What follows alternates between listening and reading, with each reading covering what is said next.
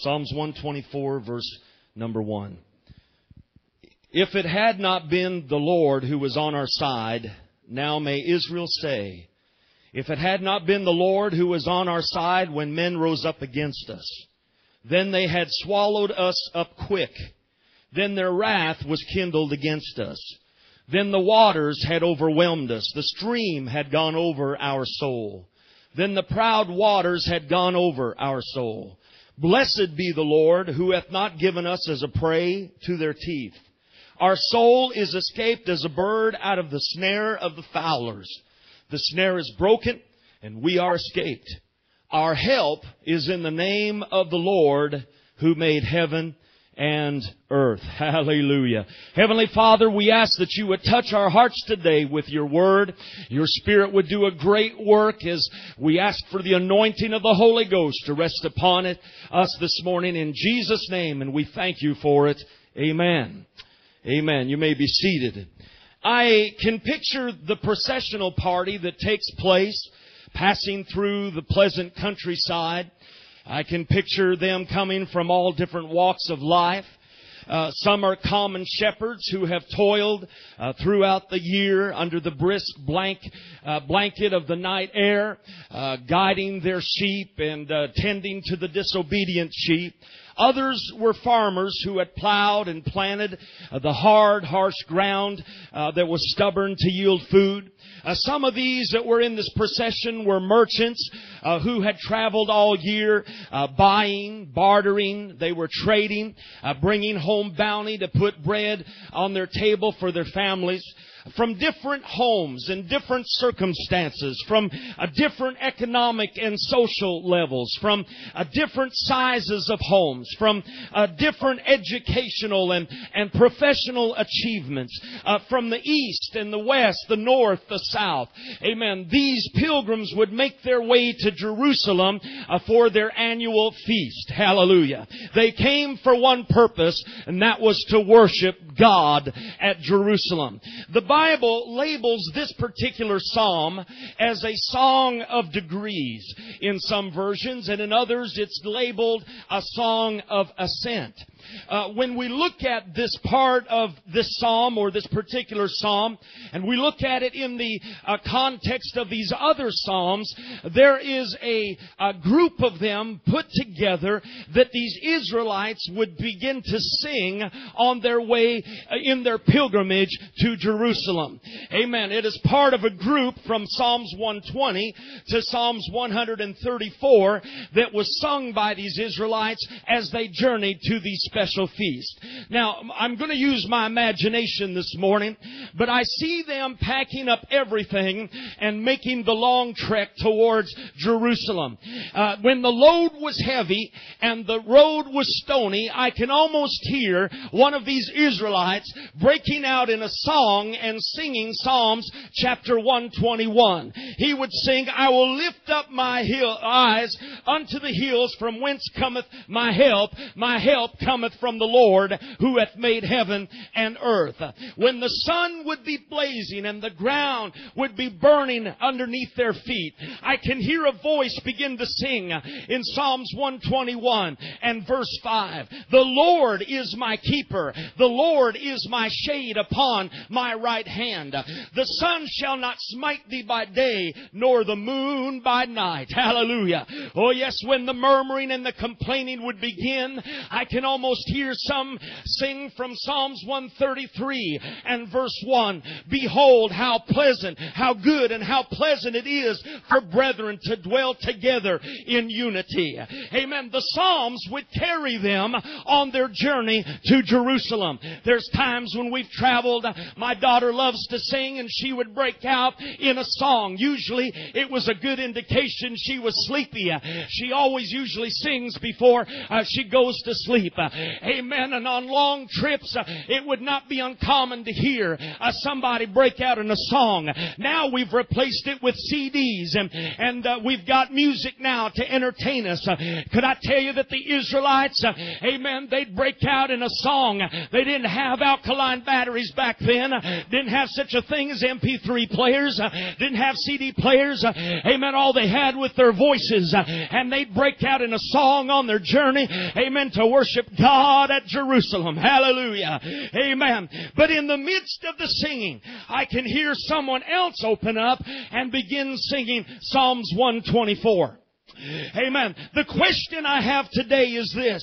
Why, in the midst of so much joy and gladness, after all, it was a great trip to make. Everybody looked forward to it. It was a trip that brought great anticipation. It was like going on a vacation, but it was for a greater purpose, and that was to worship God in Jerusalem. And why in the middle of all the joy and the gladness would they sing such a song as Psalm 124? Why, when they were headed up to the temple of God to worship Him and to lift up holy hands, why is it when they'd get a chance to see their family and friends who they'd not seen for a long time, why remember the bad stuff in situations like this? Why break up all those bad, or bring back rather all those bad memories of trials and tribulations? Amen. Why sing about hardships and heartaches? Why even go there? Amen. You must understand today, church, the text here does not say that man would not rise up against us. The text does not say that the waters would not try to overwhelm us and drown us. There's nothing pleasant about enemies attempting to swallow you alive. There's nothing pleasant about rushing waters that are fixing to overtake your soul. There's nothing nice about being surrounded by enemies on every side. My question then is, why even bother to remember these experiences in such a wonderful atmosphere and a wonderful planned trip such as this was? You see, in life it is natural to memorialize those things which are pleasant. Oh yes, we keep photo albums of birthday parties, amen, of high school graduations, amen. When folks come over to the house, we show them the photos of accomplishments throughout life, amen. We memorialize the good times, but I've yet to see a young lady say, hey, pastor, take a look at this photo.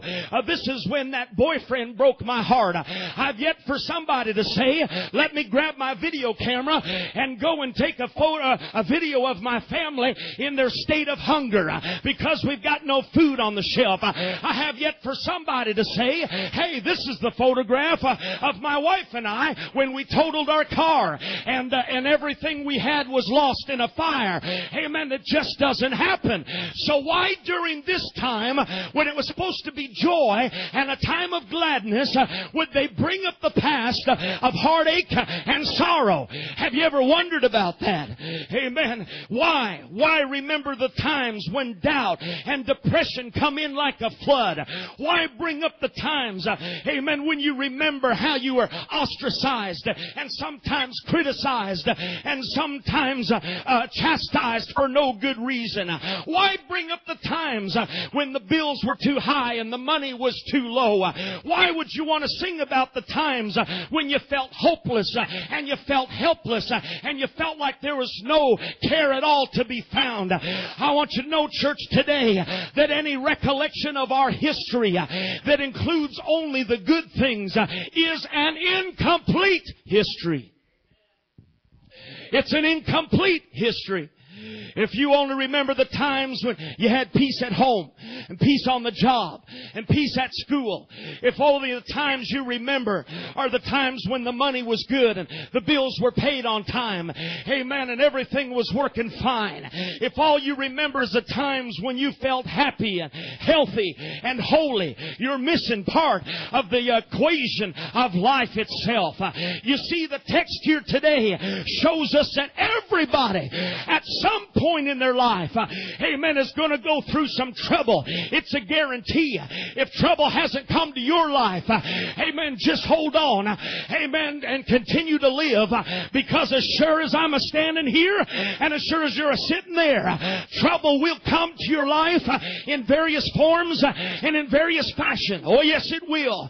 Amen. Most of us, if not all of us, can testify that even already throughout this year there has been great times, wonderful times, but there's also been some bad times. There's also been some low times. There's also been some valley times. There's also been some lonely times. There's also been some times of depression.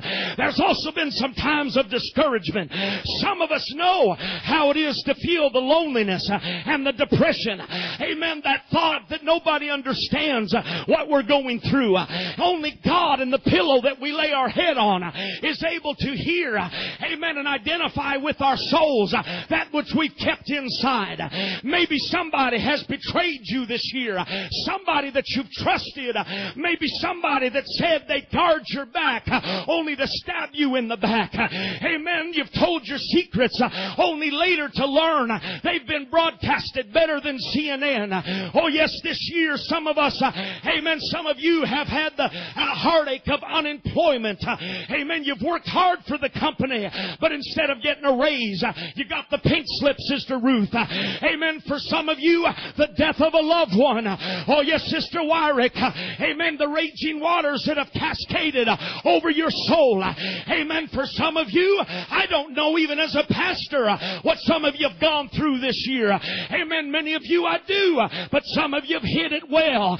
Some of you I don't realize what you've faced already this year. Amen. They may be that child in the home, amen, that has been almost unbearable. It may be a misunderstood parent, or a parent that just does not want to listen. Amen. Seems like the raging waters are trying to wash you away. I don't know what burden that you've had to bear. I don't know the sorrow that might have been yours. I don't know how many sleepless nights that some of you have had. I don't know how many times you've had to borrow from one credit card to pay another.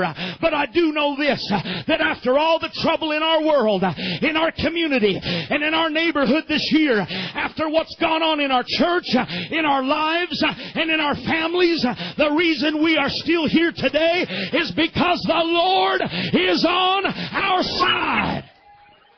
I feel like preaching to you this morning that the Lord is on our side. Had it not been for the Lord, I don't know where I'd be.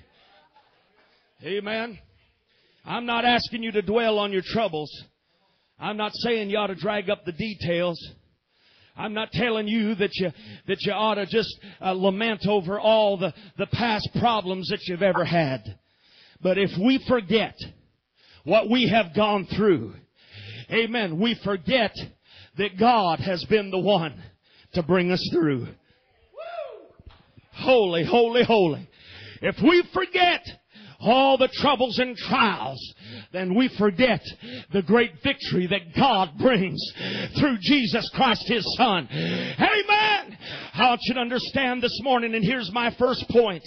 As we look back, amen, we must understand that when things were at their worst, God was at His best. Amen. When things were at their worst, God was at His best. When we came to the Red Sea of our experience, we saw the pave maker make a travel way throughout that crossing.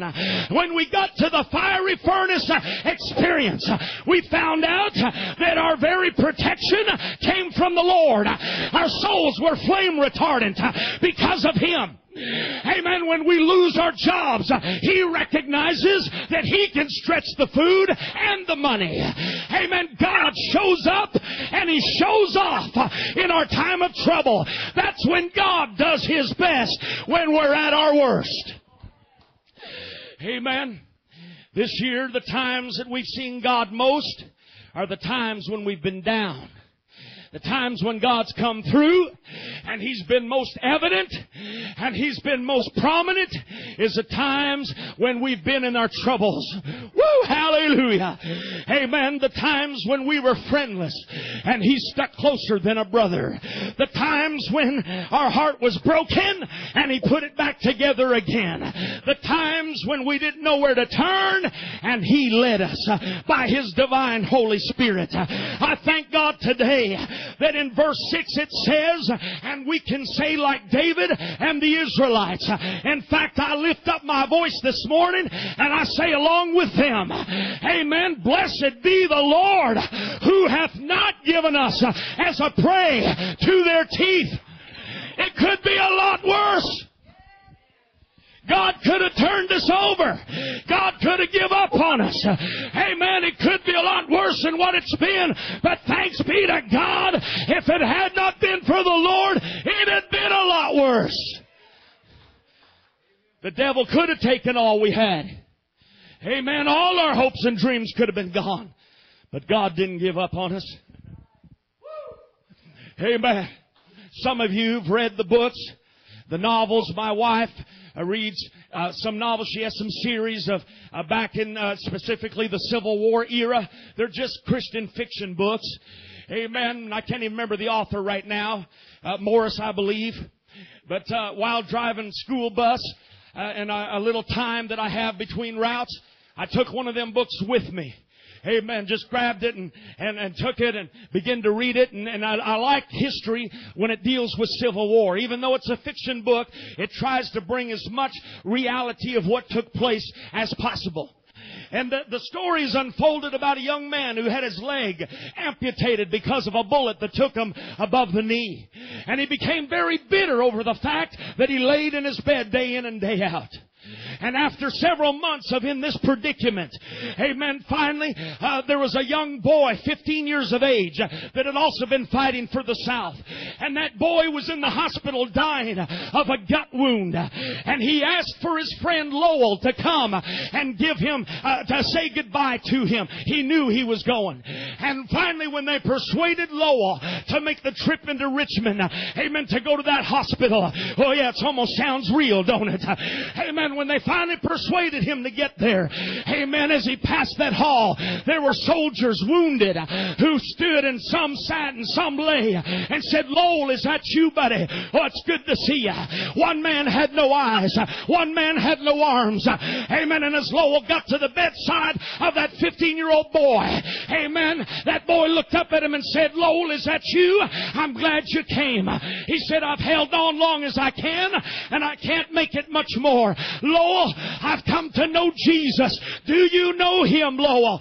And Lowell broke down and cried. And after a few minutes, he noticed a crimson stain begin to stain that sheet. And he pulled the sheet back and saw that his wound had reopened and an artery was bleeding.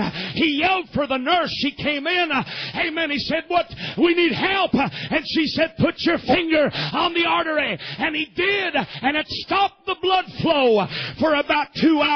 That boy, amen, was between life and death. We're talking, folks, about Civil War era. There was no surgeons available. There wasn't the techniques we have today. Amen. And finally, in that space of 2 hours, that man Lowell, who was so bitter, saw that there was others in a worse state than he, and accepted Christ into his heart and got gloriously saved. I know it's just a work of fiction, but God does things just like that. Amen. If it had not been for the Lord, we'd be a whole lot worse than what we are. Hallelujah. When we look at verse 7, we see something very interesting here. It says, our soul is escaped as a bird out of the snare of the fowlers. The snare is broken and we are escaped.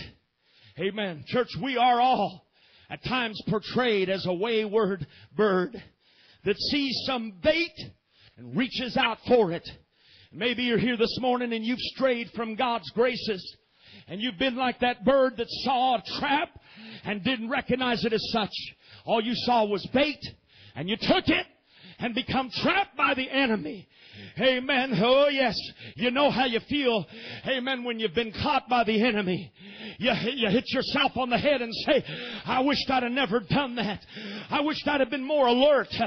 Amen. You may have in January made a resolution to say, I won't do this. God's convicted me of it. And come May, you find yourself right back to it. Amen. You may have said in January, I'm going to read my Bible and pray more this year. And come August, you've slipped up and haven't opened your Word for some time except in the services. Oh yes, you may have said back in January, I'm going to make a resolution. I'm going to do more for God. I'm going to spend more time with Him. And you find yourself back at the television, spending more time there than you do in prayer.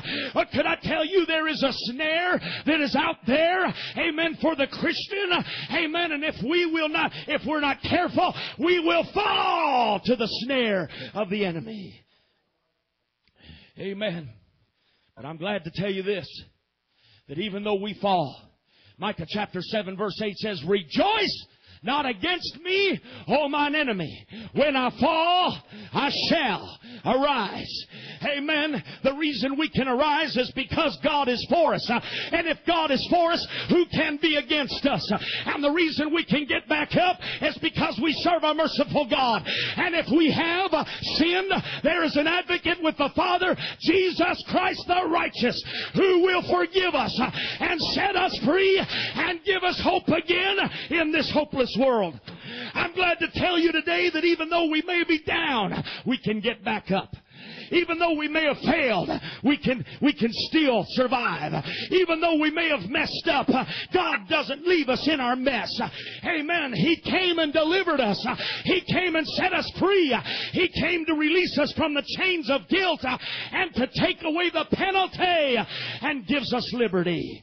My second point this morning is, when we look back over this year, we realize that we've not been perfect, but we've had a God, and we've got a God who never leaves us nor forsakes us. Amen.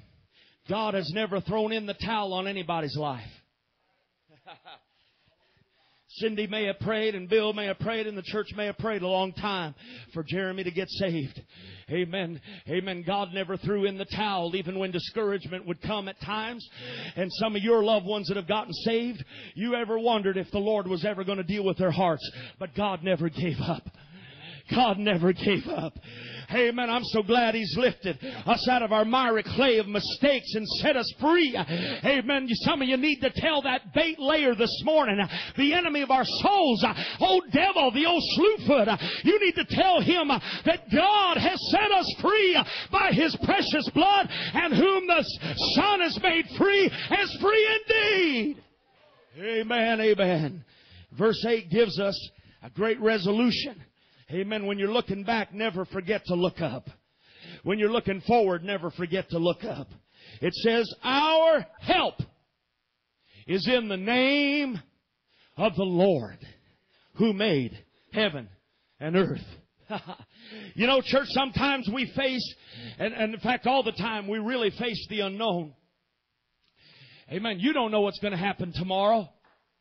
You think you know, and you hope you know, and you plan to know, but you really don't know what's going to happen tomorrow.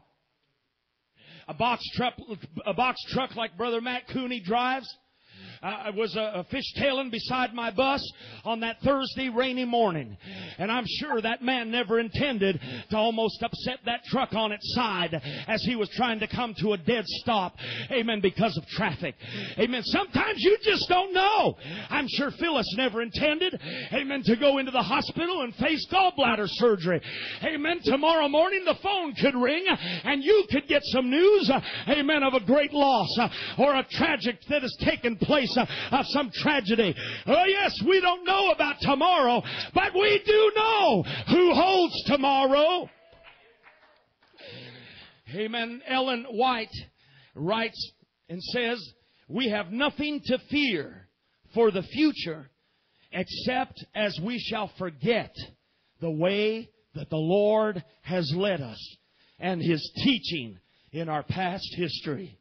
The only problem we have is when we forget where our help came from. Our help didn't come from where we live. It doesn't come from what we drive. Our help doesn't come from the schools we went to. Our help doesn't come from the fact that we're Republican or Democrat. Our help doesn't come from the bottle or some pill. Our help does not come from a man or a woman. Our help does not come from who or what we know. Our help comes from the Lord. Amen. We've made it this far this year because He's taken us through our troubles. We've made it this far this year because when the going got tough, God got tougher. Amen. We've made it thus far this year because for every rushing water in our lives, God has made a bridge over troubled waters. Amen. We've made it thus far this year because for every heartache, God has fixed the broken heart. We've made it thus far because when we've fallen, He's picked us up. Amen. Every time we were knocked down, He's helped us to get back up again. Every time we failed, He's covered us with His victory. Every time, amen, that we have come to a crossroads and didn't know which way to turn, He has been there. He's been there for us. If it had not been for the Lord, amen, we've made it this far, but what about tomorrow, Pastor? Amen, it's like walking into a dark alley, knowing there's trouble lurking. None of us want to do that.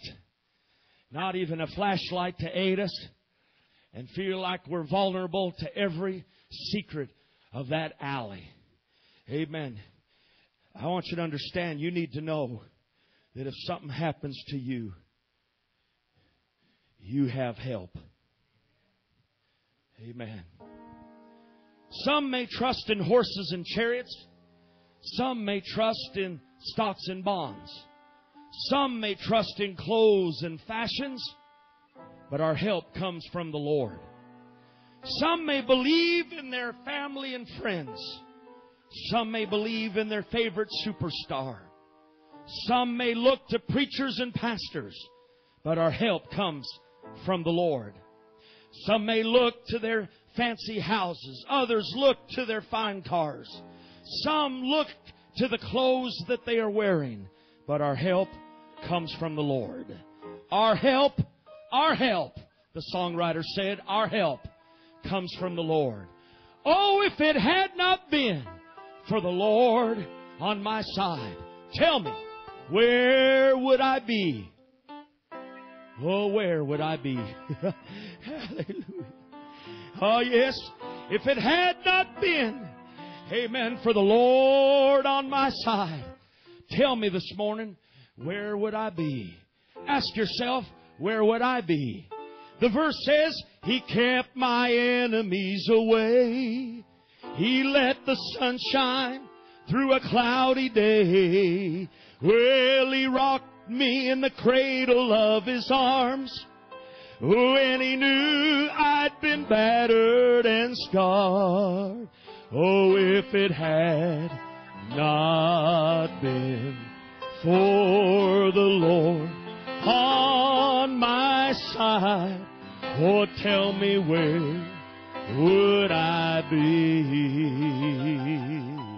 Oh, where would I be? He kept my enemies away. He let the sun shine through a cloudy day. Oh, He rocked me in the cradle of His arms when He knew I'd been battered and scarred.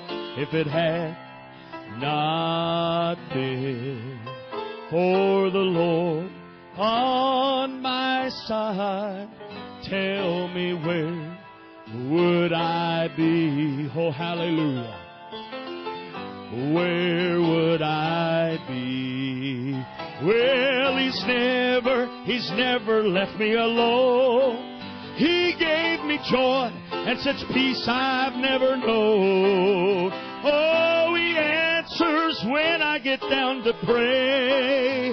And with victory, He showed me the way. Tell me, where would, if it had not been for the Lord on my side, tell me where would I be? Hallelujah. Oh, where would I be? Well, He's never left me all alone. He gave me a joy and such peace I've never known. He answers when I get down to pray, and with victory He showed me the way.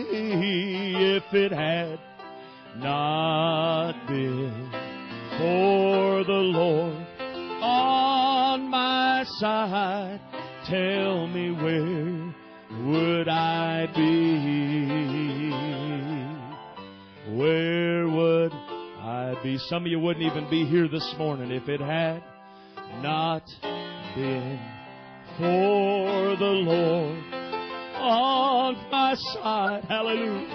Tell me where would I be? Thank God. Where would I be if it had not been for the Lord on my side? Oh, tell me where would I be? Oh, where would I be? Well, He kept my enemies away. He let the sun shine through a cloudy day. I love this part. Well, He rocked me in the cradle of His arms when He knew I'd been battled and scarred. Had it not been for the Lord on my side, tell me where would I be? Hallelujah. Where would I be? Oh, had it not been for the Lord on my side, tell me where would I be? Hallelujah. Where would I be? Oh, had it not been for the Lord on my side, tell me where would I be? Hallelujah. Where would I sing at church? Had it not been for the Lord on my side, tell me where would I be? Hallelujah. Where would I be? Had it not been for the Lord on your side, tell me where. Can you tell me? Where would you be this morning if it had not been for the Lord? Where would it be this morning if it had not been for Jesus?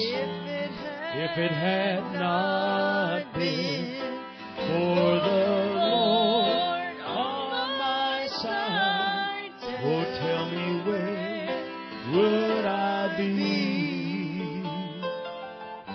Where would I be? I feel this morning like somebody's needed to hear this message. Somebody here needed to know that God is still on your side. Somebody this morning just needed to hear the preacher say one more time from God's holy word, if it had not been for the Lord, where would I be? I think somebody here this morning just needed a little reassurance that everything's going to be all right. That's not saying that the burden will be lifted necessarily or the weight gone, but it is saying this: when I'm at my worst, God is at His best. When I'm at my worst, God is at His best. When I'm at my lowest, God reaches down. I believe He pays special attention. Amen. Even as He does the sparrow that falls, how much more does He love us? Oh, where would I be? Hallelujah. If we could all stand this morning. If you need special prayer, I want you to come. If you're not saved and you need the Lord, you need to come. If you're carrying a weight as a Christian, you need to come. If you need the church to pray with you, you need to come. If you need a little encouragement this morning, why don't you come? Oh, if it had not been for the Lord, we may not be able to do a whole lot as a family, but God can do so much more than we could ever think of or comprehend. Let's have some ladies come, if you will. Oh, for the Lord on my side, hallelujah, tell me where would I be? Oh, my God, where would I be? You feel your need to pray, come on. You need special attention this morning, need special help. Come on. Amen. The Lord's here to help you. Oh, let's sing a psalm. Let's sing a Psalm 124 together. Let's lift our voices to God in prayer and in singing unto Him. Oh God, if it had not been, I'd be so lost without you. If it had not been for your keeping power, I'd be in a terrible mess.